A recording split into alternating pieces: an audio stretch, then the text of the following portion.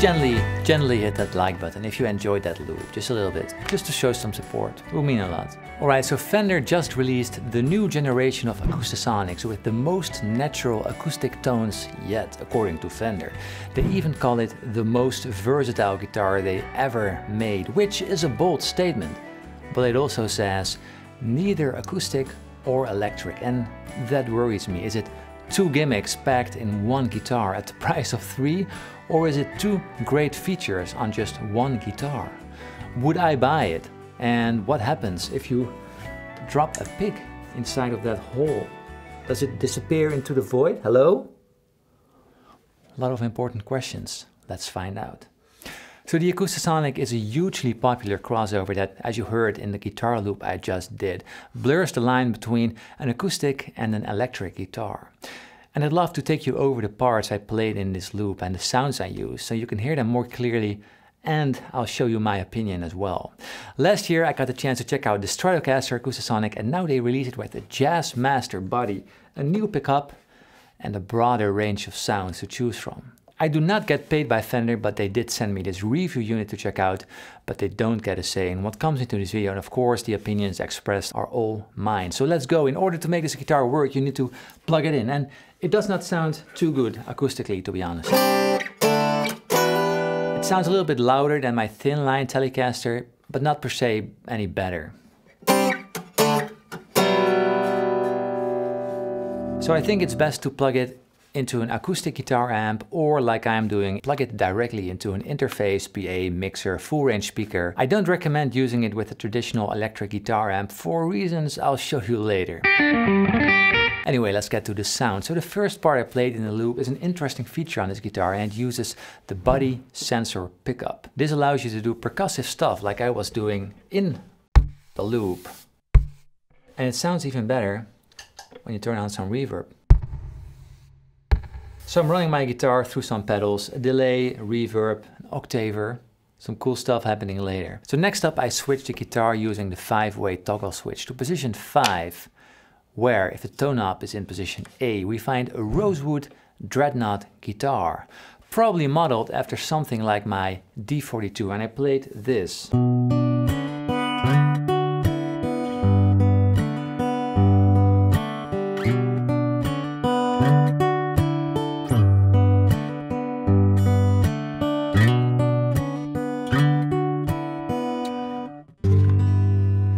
Yeah, that does sound pretty decent, doesn't it?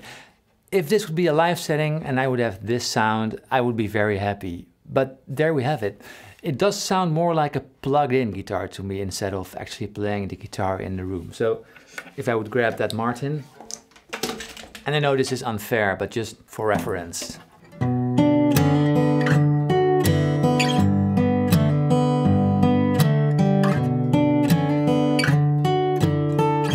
So although this is a nicely balanced sound across the spectrum, it has a bit of that piezo bright attack going on.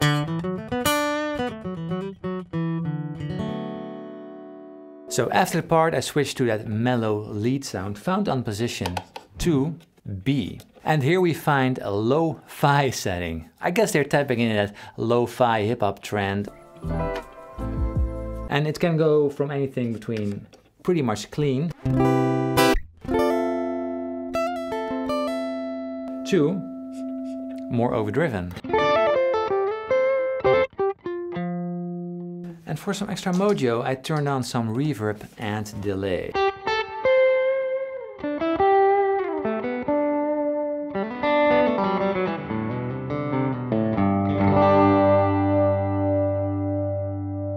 Yes, I'm shaking my guitar and it really adds a nice vibrato.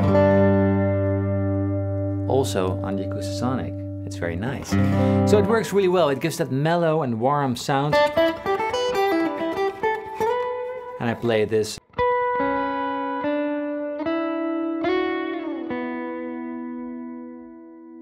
The guitar feels lighter than you expect. It looks a bit chunky, to be honest, but it's not really heavy at all. And to be fair, I think the Jazzmaster body, out of the 3 they did put out, the Telecaster, the Stratocaster, and now this one, I think this one looks the best. The body shape somehow just feels more balanced with the whole acoustic electric morphing going on. The neck is a pretty comfortable C shape. Not too thin, but definitely not too chunky. It feels comfortable and it does play very light for an acoustic. And that's what I'm comparing it with, because there's acoustic guitar strings on here, so it definitely feels more like playing an acoustic, a very light acoustic, than to playing electric. Anyway, how does it take heavy strumming? According to the booklet, there's a mahogany jumbo at position 4A. And apparently that guitar loves some good old strumming. So this is what I played in the loop.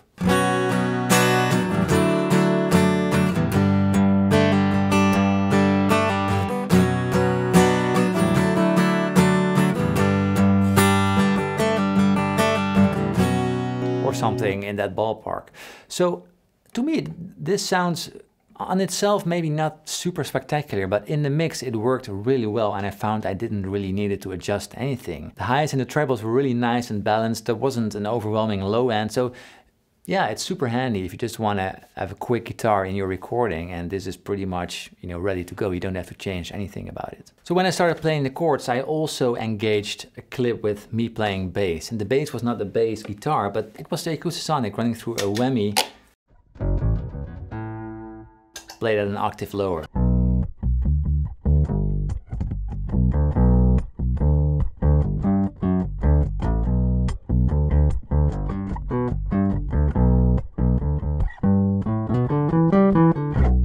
Before we check out that fat overdrive sound on here and why I've got a problem with it, there's one thing I love to check out.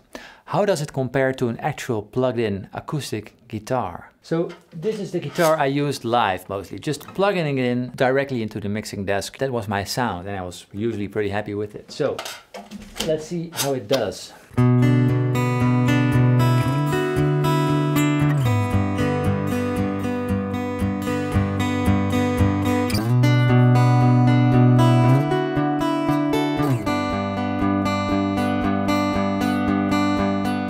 And this is a tough one. So you hear more depth in the real acoustic guitar. The Acoustasonic sounds a little more boxy to me.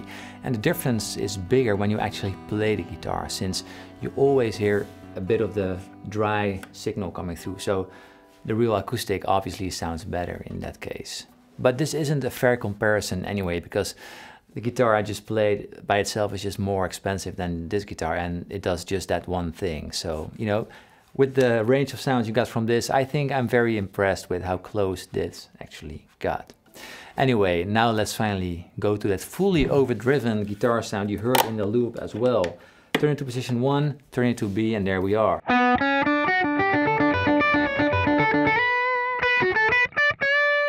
A little bit of reverb.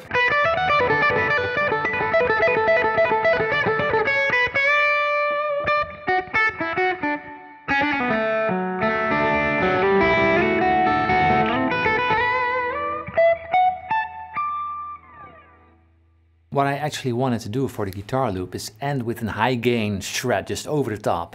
So I tried a few overdrive pedals, but this is what came out mostly.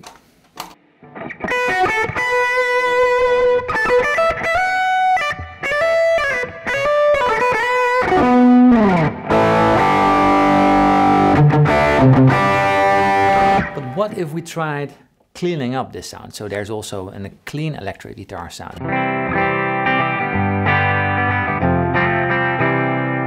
Let's turn on the overdrive.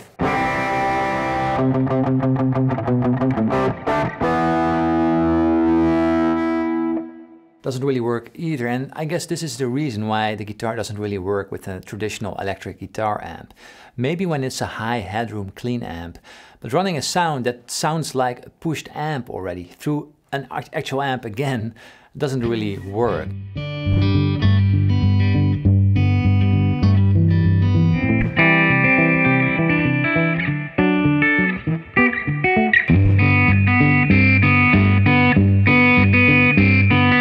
But on the other hand, I'm guessing that most folks are fine with that, since it's probably not the next metal guitar everyone is waiting for. Anyway, before we find out what actually happens when a pick falls in, who is this guitar for? Would I buy it? Well, for me the answer is no, I would not buy it. So I was just browsing through the sounds, dialing in tones and stuff, and I was, hey, this sounds like that guitar I own. Oh, that sounds like this guitar I own. So for me, there isn't really a need to get it. All the sounds in there are in my studio already. But although I haven't played a show in over a year because of reasons, if I would still be playing the occasional acoustic gig, that always ended up in sore hands because, you know, of playing acoustic guitar for hours straight, it's pretty straining on the hands. I definitely would have brought this guitar just to give it a try anyway. I'm 100% positive that it would do the job. But maybe it would actually make more sense to bring this to all those gigs I played where I did not bring an acoustic guitar because, you know, not handy, too crowded, it's only for a few songs, and then this might be very handy. The acoustic guitar is just way more fragile, and this one really feels like it can take a beating. Not that I'm not beating it apart from that, but anyway, should you buy it? Well, you heard what it can do, the broad spectrum of sounds it can deliver, but you also seen some limitations. So unlike an acoustic guitar, you cannot just pick it off the wall and play. So in that sense, you need to treat it more like an electric guitar. But then it lacks some tonal versatility in that regard because the tone is already shaped for you in the guitar. On the other side, that can be a good thing. If it's done nicely, and it is, well, it can be your thing. There's a big range of sounds to choose from, all in just one guitar. The broad spectrum from big acoustics to dirty electrics. So if you're into that all-in-one guitar solution, this might be the one for you. And now, what happens if a pick falls in? I'm really in doubt if I will ever see it back because it feels so weird.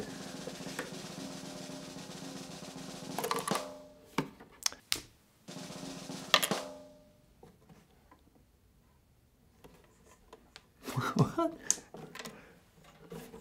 Oh wait, that's there. Ah, worst idea ever. Hey, I saw it.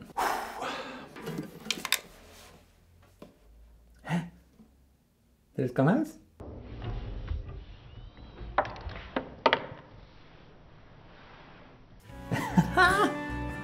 Oh my god! You just have to wish it comes out. Anyway, I would love to hear from you. What do you think about this concept? Is this something you would consider? Please let me know in the comment section. Also, my new acoustic guitar course is coming out on March 24th, so please put that in your calendar and check it out at ACOUSTICADVENTURE.com. I'm very excited for this, and it could be awesome to play stuff on the Acoustasonic from that course. I think it will be awesome. Anyway, gently touch that like button if you enjoyed the loop I did over there. Bye guys.